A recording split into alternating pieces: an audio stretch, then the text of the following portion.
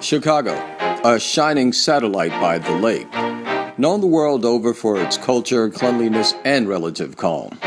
In recent years, that calm was shattered by senseless violence perpetrated against its most precious resource, its youth.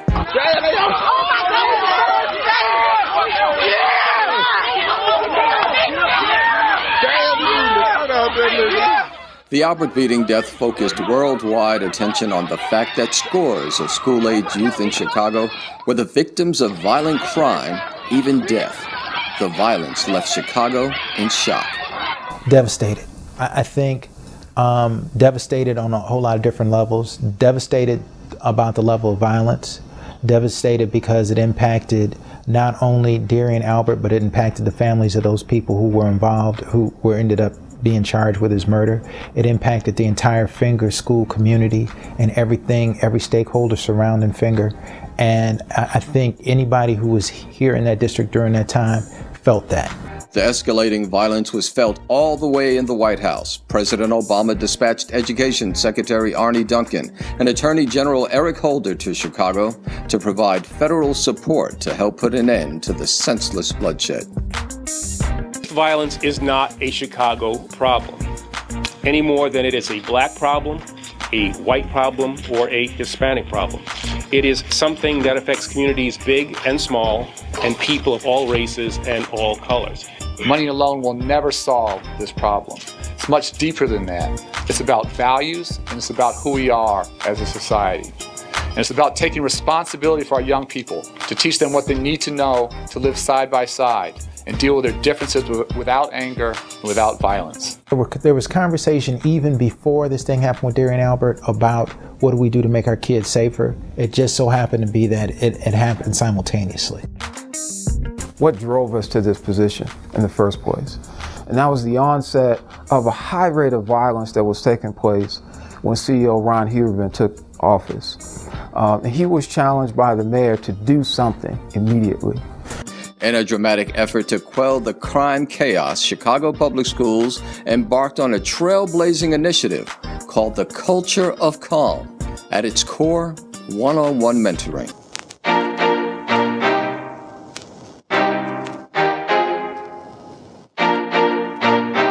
$56 was the number that came in terms of companies that really were responsive to wanting to work on this initiative, specifically on the student intervention side. I would say probably about April or May, I think it was, or even March actually, I think it was, the RFP came out. And a bunch of us around the agency were looking at this RFP as an opportunity for us to serve some of Chicago's youth who are most in need of services, of mentoring services. So from that 56, we were able to identify 23 that were exceptionally strong. You know, we looked and saw what the scope was that CPS was looking to address. And from there, we kind of just talked about some of the things that we had been doing over the years that we thought would fit into this particular RFP. And so from that 23, we were able to identify 19 organizations who fit the bill and who we were really ready to partner with.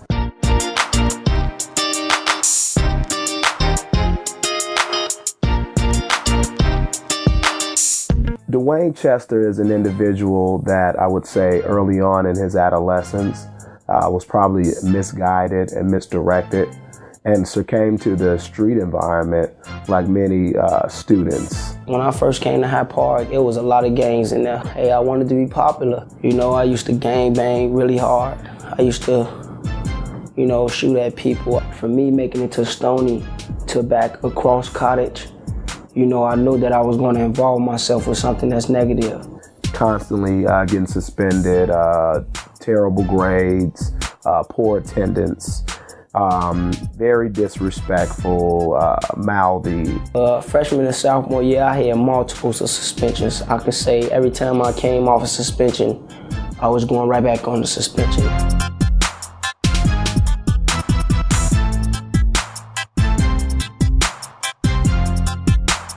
I was starting to pick my grades up because I knew my junior year would determine what college I would be accepted to, you know, and it would be the year that I was taking my ACT, you know, SAT and all that stuff like that. But it wasn't until senior year when he started to implement those thoughts.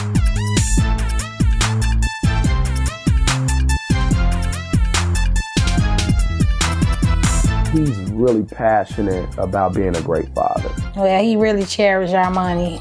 He loved him to death, so he wanted to be around for him.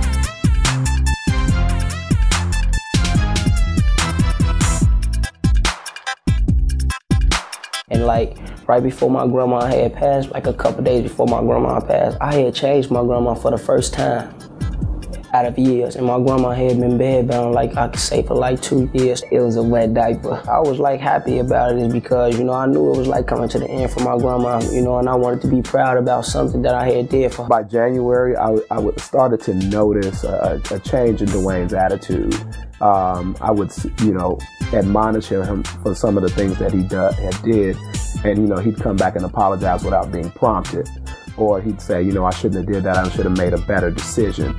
So I would see a difference in his grades. He was on the honor roll. He was coming to school every day and enthusiastic about coming to school because he was working toward a goal finally in his life, and he wanted to graduate. I'm with this guy, Jason, my mentor. I'm with him almost every day. I talk to him like every other hour. Jason really did a lot for Lil Wayne. He changed him, basically. Because he like, sometimes Lil Wayne will drift off. And Jason tried to keep him on the right path, show him different things in life, better things, that it ain't all about these streets out here.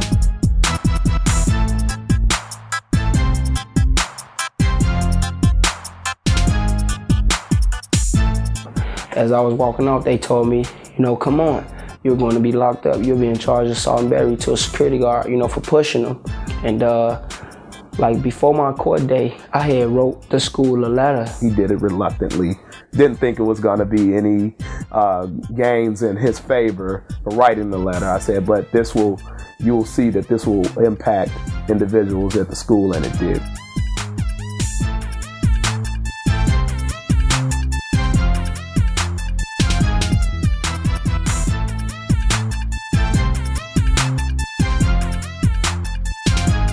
And the judge gave him a lighter sentence. I believe it was 40 hours of community service because the presence of his mentor, and he told him, hey, listen to this guy. He knows a little something. He left the courtroom with his cousin Tim, and I told him to go home because every time he hangs around the school, doesn't leave after he's supposed to, trouble seems to find him. We left there at 2:30, then we made it back around the school area around the time they get out. I was in front of the building or whatever. You know, I had gotten into an altercation with a guy named Jamar. I pushed him. You know, I like put my fist in his face, like shoved him up like this. And like, I was tempting him to swing, but he didn't swing. And then the dean of the school was walking up. So I'm like, you know what, I'm just gonna leave you alone. You know, I ain't even got time for that because they're gonna take my graduation and my prom.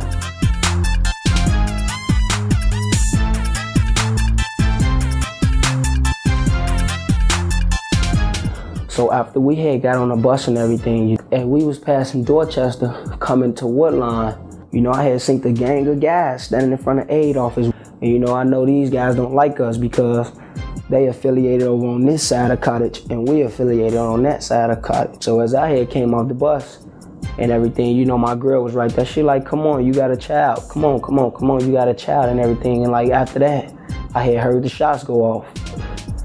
You know, and I turned myself like this. You know, he had caught me right here. You know, he had caught me because I had lift up. And you know, as the bullet had went in, I had stayed on the floor. And I turned around. And as I looked at him, I thought he was trying to get on top of me and start shooting me some more. You know, I thought I was going to die.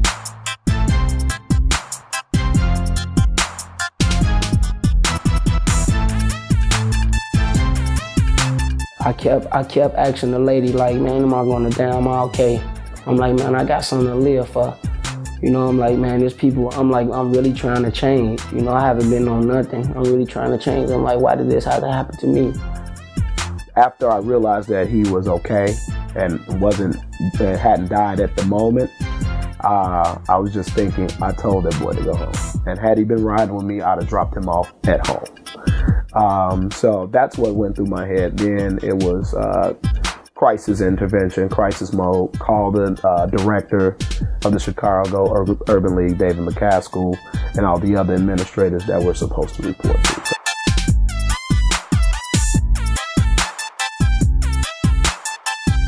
Hyde Park thought that it would be in the best interest for Dwayne to be homebound schooling. And they plan on letting him graduate as well as attend prom. My graduation is June 13th, and it will start at 1 o'clock. And yes, I will be involved with that. In August of this year, I'm looking forward to attending Langston University, which is in Oklahoma, a HBCU.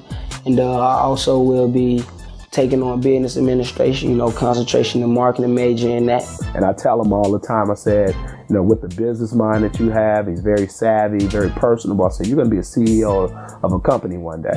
The example I want to set for my son is that, you know, don't sit and wait for anybody to give you anything. You know, you got to go out and get it on your own. You know, I want him to be like me, but I don't want him to be like me because I don't want him to make the same mistakes I did.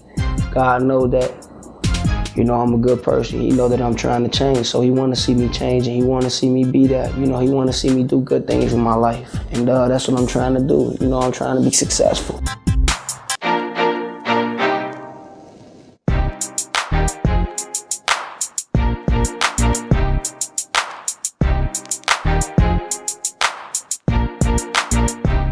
The function of a mentor is really simple. It's to step into the life of a young person where other adults have simply not stepped up to the plate. Mentors wear all hats. They have to be a young person's friend.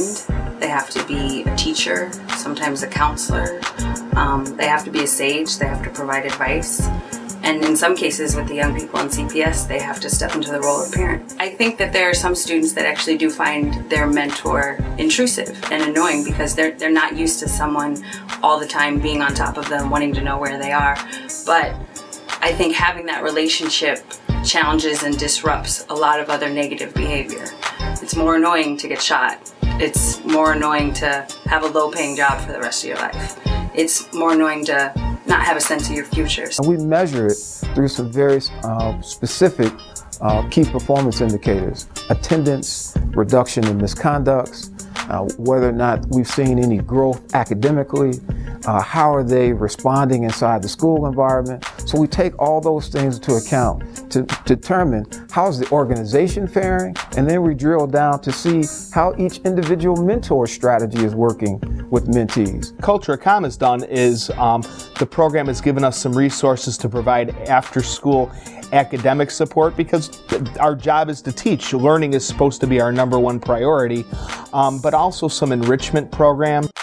One of the outcomes that I could show, because everything is driven by data, is that our incidences of violent behavior that we document have dropped over, we have over, at this point in the school year, we have over 50% less incidences of violence and group 5 and 6, which are the higher level disciplinary violations, over the same period of time last school year. That's a huge impact.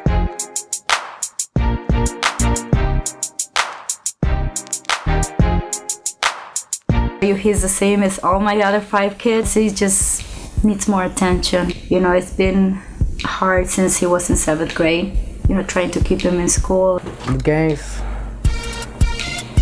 were around for like about a part of my life.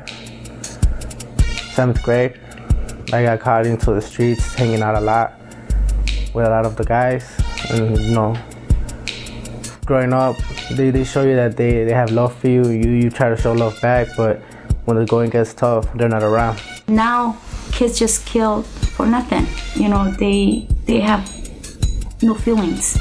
To me, it's just, you know, you have a 13-year-old on the street with a gun, and what do you see? You know, they don't have no feelings.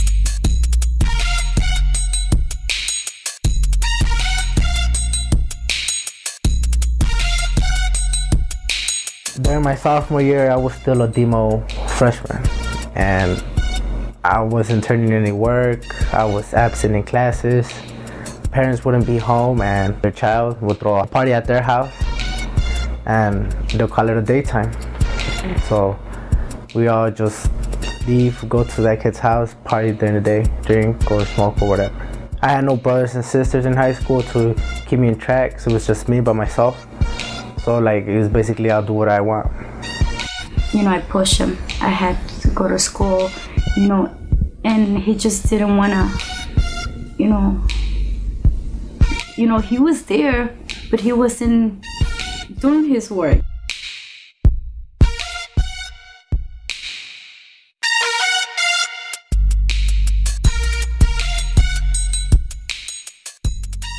Through my senior year, I kind of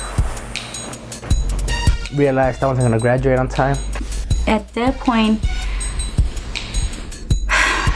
I pray to God, you know, because that's basically, I have faith. I have a lot of faith. I did everything that I could possibly do for him, get him involved in other programs, talking to him, talking to school, you know, going to his, there's different people in school, and I was just asking for something to happen, somebody to help him.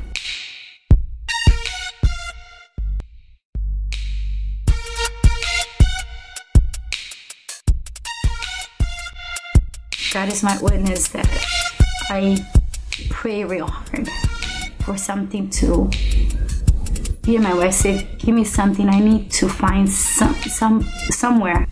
And all of a sudden, I got a message on my phone to call that he has been selected to be in this mentoring program. When we first got the referrals from CPS, we had a list of 80 names, and Elmo was one of those first referrals. We had a meeting with everyone. Siblings, Maria, Elmo, and it was like a 2-hour meeting talking about Elmo and his needs, and a lot of emotion. The family really, really cares about each other. They're really close, and so it was painful for them to see their brother and son going through the things that Elmo was going through. Between me and Lauren, we started getting to know each other more. The relationship got bigger. I have trust in her. She has trust in me. And she was just during the whole time helping me out, you know, making me realize what was I doing, where was I going after school, what was I spending my time on, why wasn't I in school. And she kind of let it straight, you know, you're not gonna graduate on time.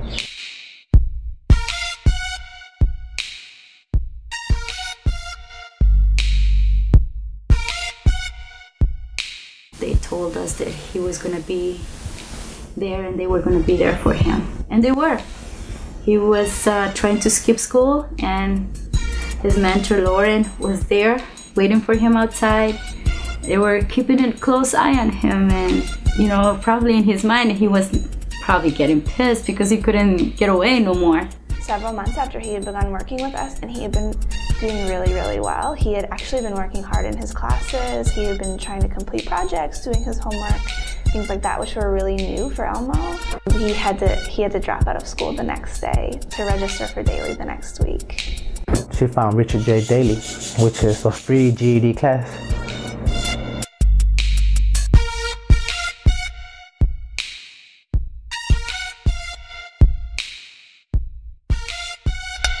Elmo wants to be a fireman really bad. He says because he likes to help people. And so I think it would be beautiful, really amazing to see him be able to do that. But most of all, I think seeing Elmo be a positive contribution to his family and the structure of his family has been an amazing thing. And I want to see more of that. I want to see him positively contributing to that and being an example to his younger brother. Half the stuff I'm doing, like, I didn't really react and interact with my family. And like, I would feel like I was the outcast, but I started focusing on what I had to do, see my family more often, interact with them, and you know, I'm knowing who they are, my family. What brought this change? I don't know, I believe it's all the coaching, all the mentoring, all the support that he's been getting, making him realize that his family is the only thing that he has that is truly his.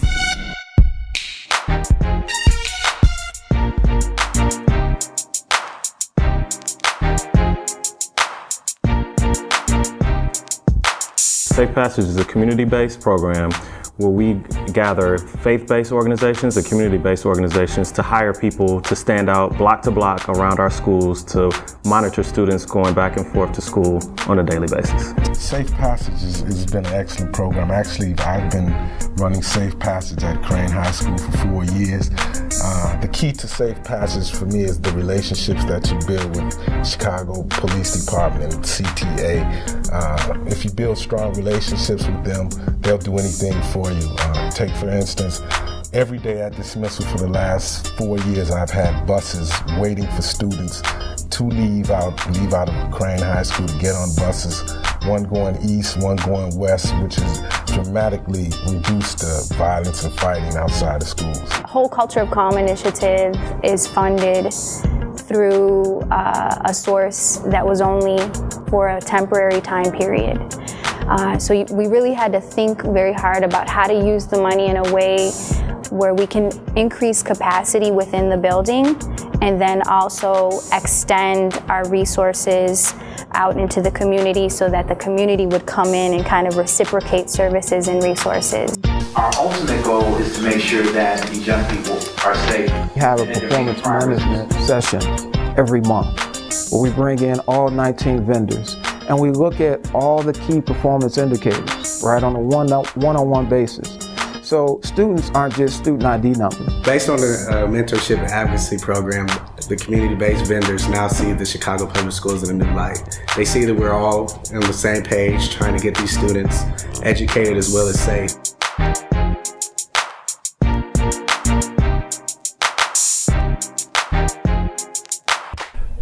Victor is a effervescent, flamboyant student.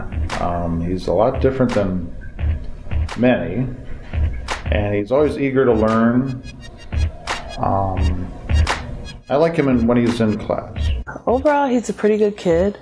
He has had some difficulties growing up. His father died at a young age, so he has been going through a little bit of here and there, but he's doing pretty good, I think, overall. I'm gay.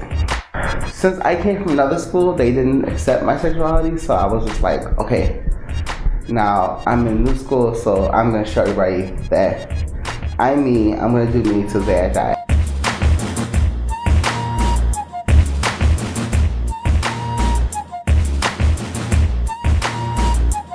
When I was in 8th grade, I was gay bashed. When I freshman high school at Gage Park, I was gay bashed twice. They called me fags and all kinds of stuff, sissies. And, they just fought me like I was a piece of nothing. Gage Park was, there was a lot of violence towards Victor, a lot of hate towards Victor. He didn't have any friends. He was very sad. He did not want to go to school. I mean, I was at the school probably once or twice a week. Just because of my sexuality being gay, I don't have problems with Kelly at all. I go to school, I come home, I can literally do whatever I want to in Kelly, and no one has nothing to say to me.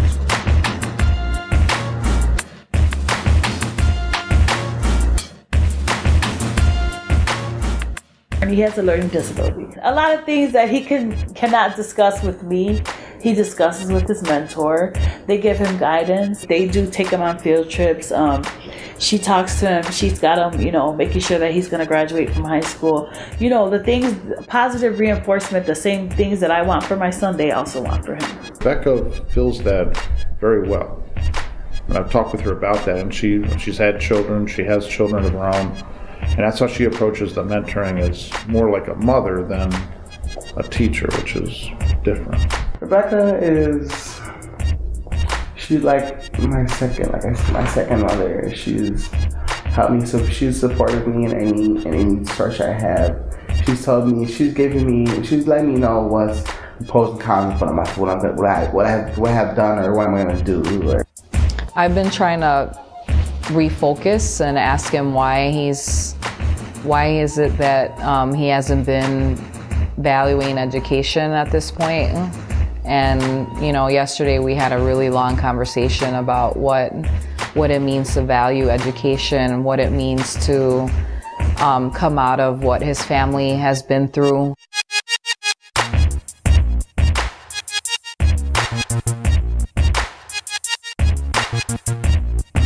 had my own place. I have my own car. I have my own. I have my own. No one can tell me what to do anymore. I'm okay with it. You know, he needs to grow up. I live in this apartment and they broke into our house twice already. And one of the times they broke into my house were when my roommates was home and she scared them out the door. So I said, okay, I'm not letting no one come into my house. I'm not old enough to carry a piece, so I'm gonna carry mine. There's a lot of distractions for him now that he's actually moved out too. It's a little bit more heavy of a responsibility to be working and thinking about all these decisions that he's trying to make. So he's been distracted a lot.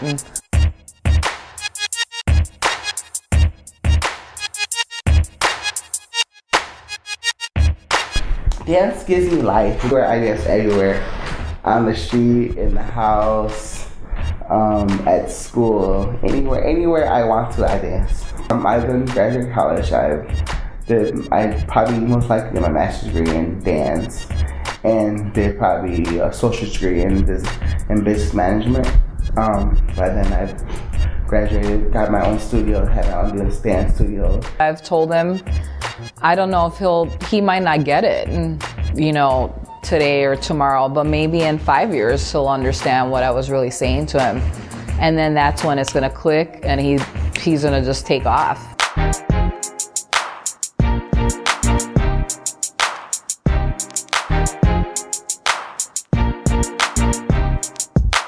People are not going to believe the results that we publish, right? It's just inherent. And so recognizing that, we wanted to bring in an outside objective interviewer, if you will, or researcher analysis to make sure that we had in place that perspective that we could both learn from and that would hopefully come to our defense. What I would say is one of the most important weaknesses in the original design of the study, of the intervention, which is that the intervention was designed to find individual kids, plug them, and mentor them one-on-one. Teenagers work in peer groups. And so you can't just take one individual in the peer group because the statistical analyses from last year told you that this was the kid with highest risk of being involved in gun violence, and then ignore the fact that the kid's in the program. Even if you're the best mentor in the world, you can only mentor them a certain number of hours per week. The kid has to go back to their network, and then what happens? And so many of the organizations found some way of getting around this.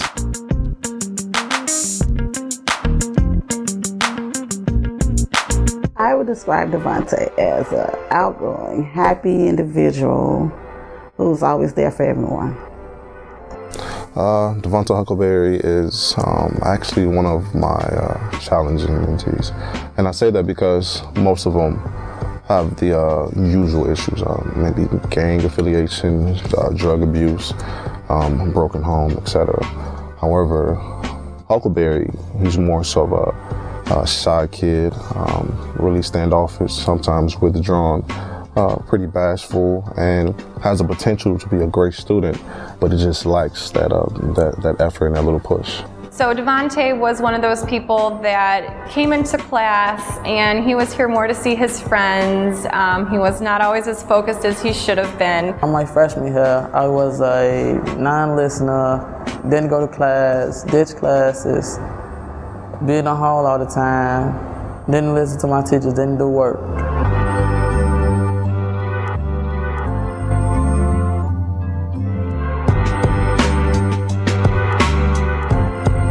I don't want everybody to be like, he just like his sister, because my sister was a very smart person, well, is a very smart person.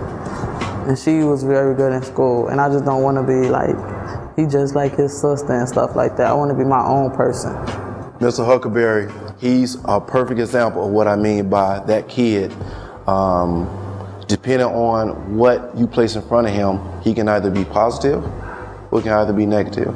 Huckleberry is one of our brighter students in that on the practice ACT, he scored a 17. And our average here is a 15, so he's really making progress. He's really a thoughtful kid. He's really a mild-mannered kid, but he's a kid that oftentimes misses school due to, you know, various reasons.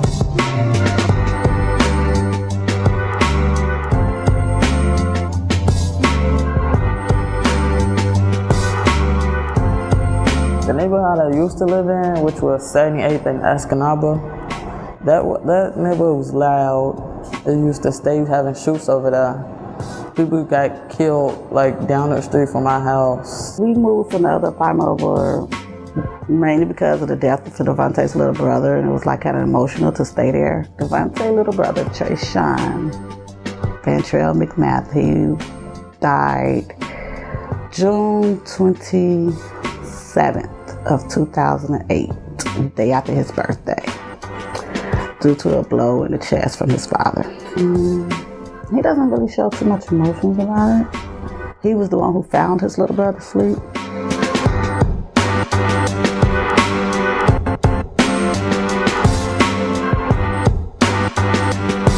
We noticed that the majority of our discipline problems came from our young black males.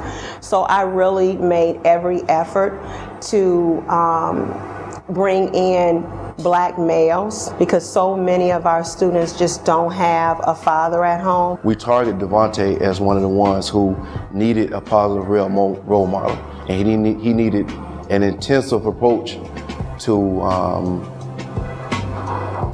targeting his behavior and his attendance. Born and raised in Inglewood, and I can remember as a child just having this embedded in my mind that, you know, in my neighborhood, no one had fathers. It was hard for me to deal with as well, and I tell them, and I would just give them pointers how it helped me. I found positive male role models through coaches, through teachers, through counselors, etc. What I don't have with my father is that he's never there when I need him. He was never there when I needed him. He was there when everybody else needed him, except for me. And Jonathan's there, and he's there to talk to and stuff like that.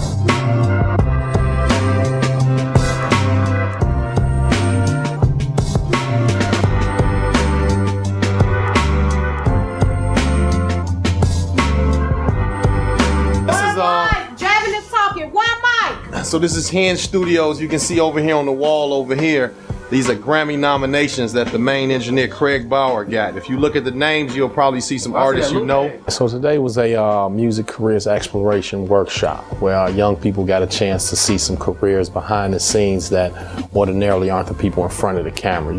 Hopefully y'all had a good time, learned a little bit about the music industry, and know there's a lot of jobs besides just being a rapper that can get you paid.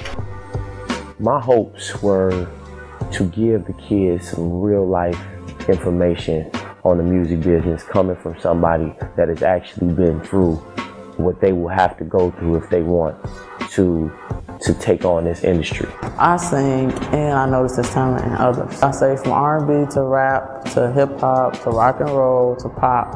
I want to do it all.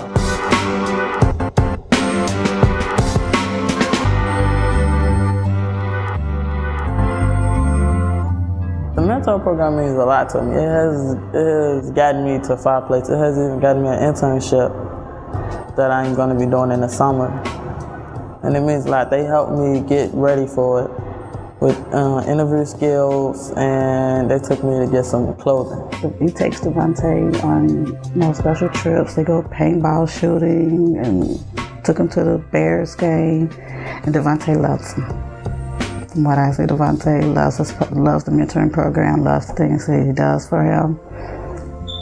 I think one of his biggest flaws was confidence. You know, I tell him, hey, you know, no matter what you're going through, you know, you have to endure it. You have to push through, you know, whether it be a text in the morning, whether it be just giving a shoulder, just giving him someone to talk to, helping him with hard decisions he needs to make. So just being just a positive influence in his life.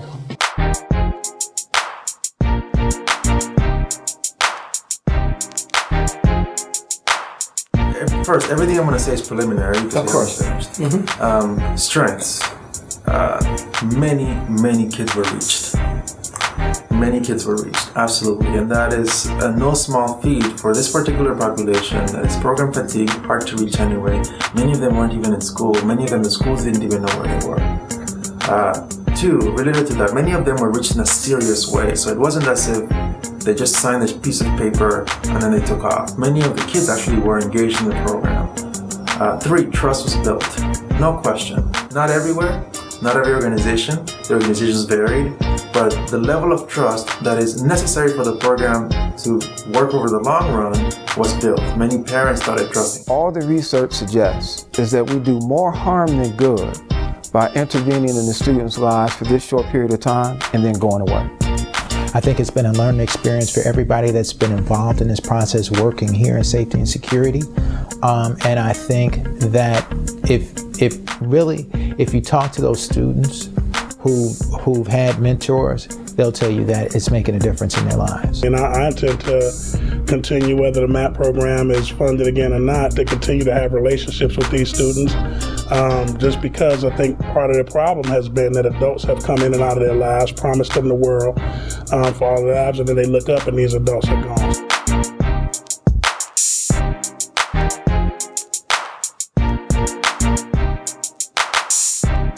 Lindetta would cut, Lindetta would yell and argue with adults, I mean everything. And if she likes you though, she'll tell you, I won't do that to you, Miss Saunders, because I like you. So there was something in her where she knew right or wrong. She was just able to get away with it. She would go to school, she wouldn't go to her classes. She would be there every day and she'd get up and walk out the classroom whenever she felt like it. When I'm getting in trouble, they call me terrorist, or they call me Lady Lunatic. But that's only when I'm in trouble. Lindetta was challenging in the beginning. She wanted to push my buttons. She had her phone out. She would have her little private conversations. Academically, you know, she was there. I stayed at Julian more than I stayed at my house.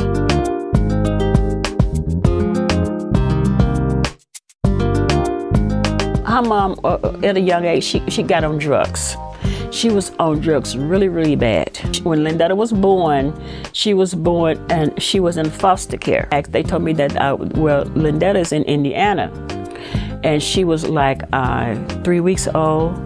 And they said, do you want to come and get her? Because her mom had left her in the hospital. I already had 3 of her kids. And I said, Lord have mercy, Jesus, I don't want to raise any more kids. I don't. And it was just like something said, well, you're here on this earth for a purpose. And your purpose is, I guess, to raise kids. So I called my friend and she said, okay, I'll take you. And we went and got her. And she was sick and I bought her and I've been had her ever since. She's 72 years old and I'm 16 and I done took her through hell and hot water. And she ain't had to adopt me That was her choice. So I just thank her, cause she ain't had to do that. She could have just sent me to the foster home and just let me be.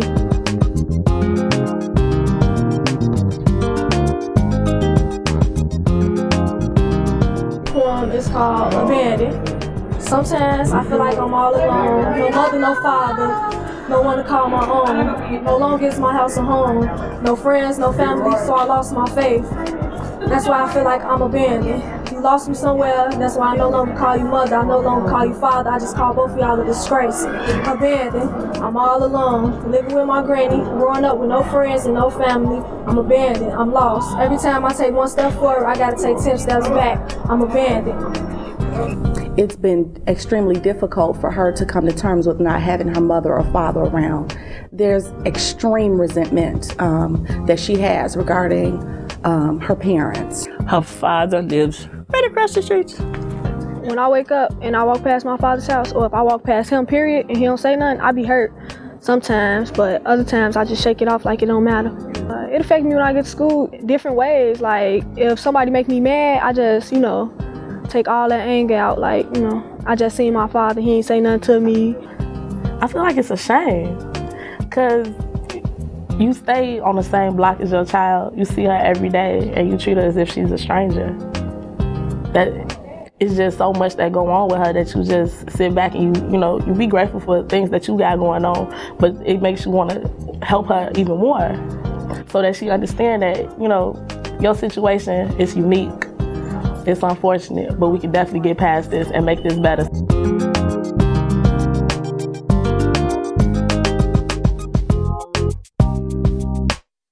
I was just at my wit's end. And then one day she came into the house and she said, Grandma, she said, I have a mentor at school. I said, you do? She said, yeah. She said, it's like 2 or 3 of them because they say I need someone to help manage my anger. I snap.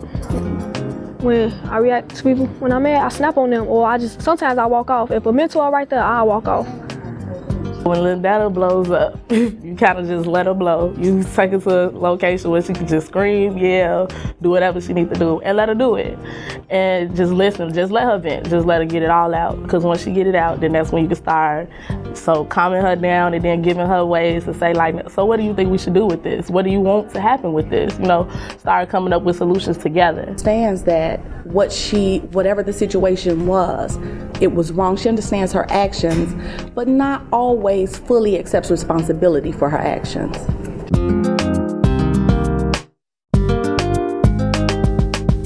I ran away like twice, 3 times I think, to be with my girlfriend, with my ex. When she ran away this year, she called me to pick up, and it just so happened she ran away to the west side of Chicago, and I actually stay on the west side. So she thought it was gonna take somebody hours and minutes to get there. I told her to come outside. I was down the street. When I ran away, I ain't think at the time that I was gonna hurt all of them till I got back. And then they was telling me, you know, they was worried and all that. I'm like, dang, I ain't know that y'all cared.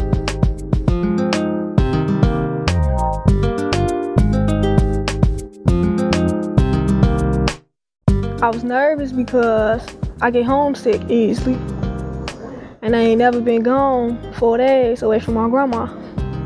A lot of our kids have never been outside their neighborhood, even if to travel downtown. It's something new to them.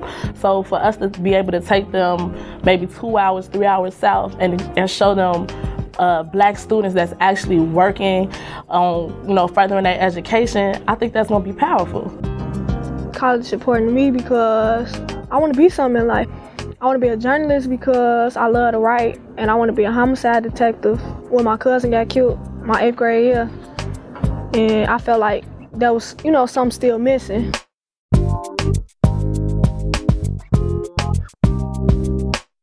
But because Culture of Calm has things in place that can kind of get to those kids and put them into places where they can talk to people, stay on them about going to class, she's really done a complete turnaround. To one of them have did the greatest thing for her.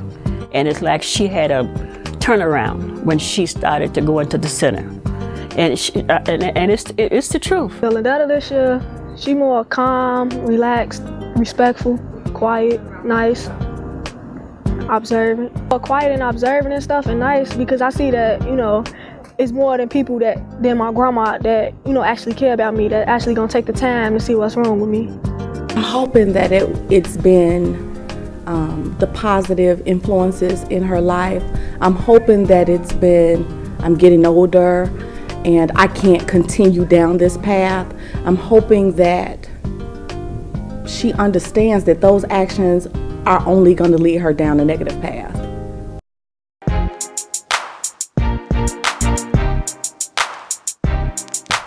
How have we built the capacity for the organizations to continue doing this kind of work on their own?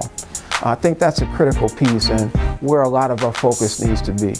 If there isn't a huge resource to exist, does that mean the need goes away? Absolutely not.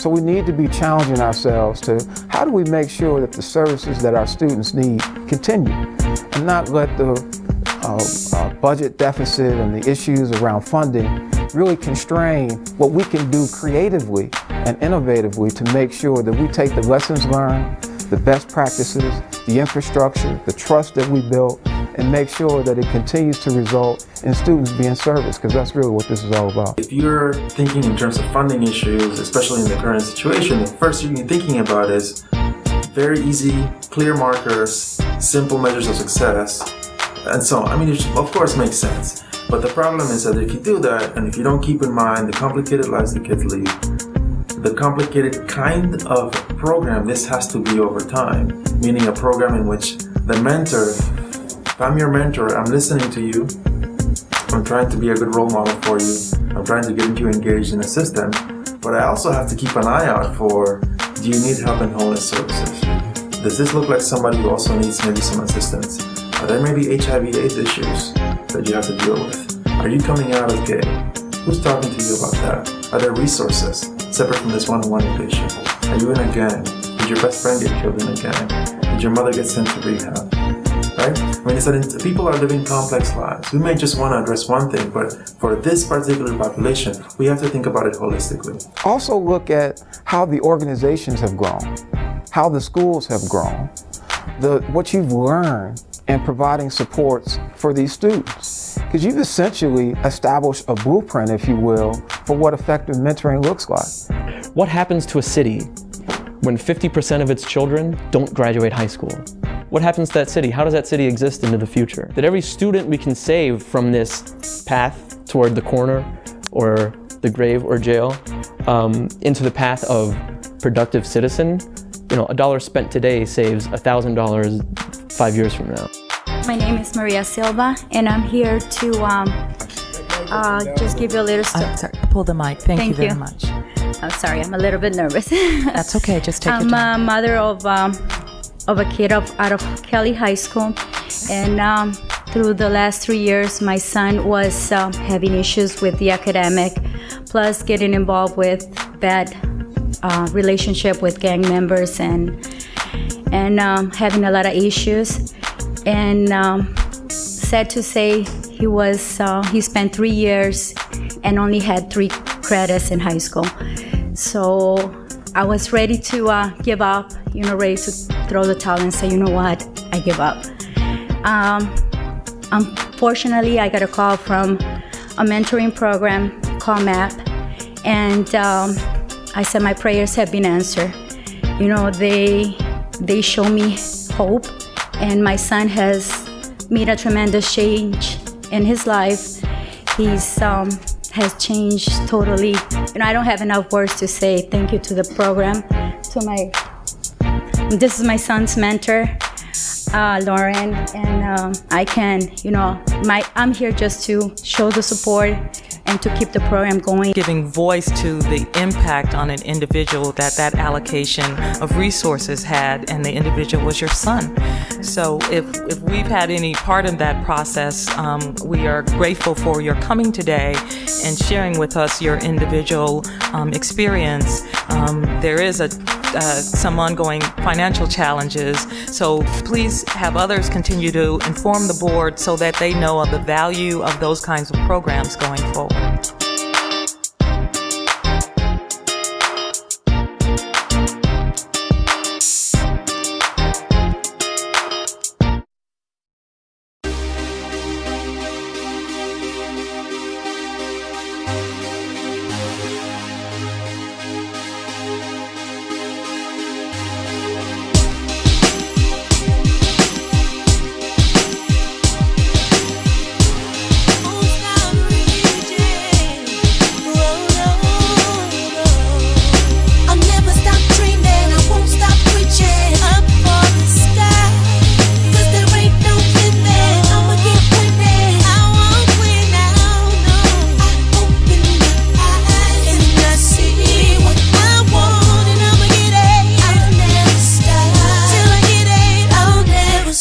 Living in Chicago, nobody don't care. I wish I was a tip, just fall, disappear. Scarred up on my body from the past year, watching my city go down, so tragic. This a bloody shame, no people never change. They let my guy shot down, man, without his brain. That's why with them gangs, I never claim, never bang. Dead or jail, it's the same. My friends did them classes, just to flick them ashes. I'm in the back class, learning all the mathematics. That's why when I get it, don't call me hitman. At my door, I'm feeling like Tony. I want the world and everything in it. They said I couldn't have it, so I had to go steal it. My fam is dependent, all on me. I'm so blessed, thanks G.O.D. I'll never stop dreaming, I won't stop reaching up for the sky. 'Cause there ain't no limit, I'ma keep winning. I won't win now, no. I open my eyes and I see what I want, and I'ma get it. I'll never stop till I get it. I'll never stop. Have you ever been in a situation where you couldn't escape it? Mama was a drunk, daddy a Freemason, heart full of hatred, souls for the taking. How come we don't fear God, but we scared of Satan? But we gotta face it, hard to erase it. Codification, the man arrange it. Then it all strike us hard, a collaboration. How come they still racist? How come they still hate us? It's a shame black folks still hate each other. That's why the woke man wrote the Willie Lynch letter. That's why I'm out here trying to get it in the worst weather. That's why the kids gang bang, we don't know no better. See, look, man, I'm trying to live a dream, but dreams turn into needs, and needs turn into fiends, and fiends turn into schemes. But every man bleeds, little girls selling their bodies cause they had no self-esteem. I'm 18 now, and I'm kicked out of high school. My mind is so abused, the choices that I choose, you snooze, you lose. So I don't know what to do, so I grab my pen and paper. It's time to get lyrical, so keep your head up, I know what you're going through. Just get right with God, and man, I promise you, you would never make it out here on your own. Thou who live without sin, so cast the first stone.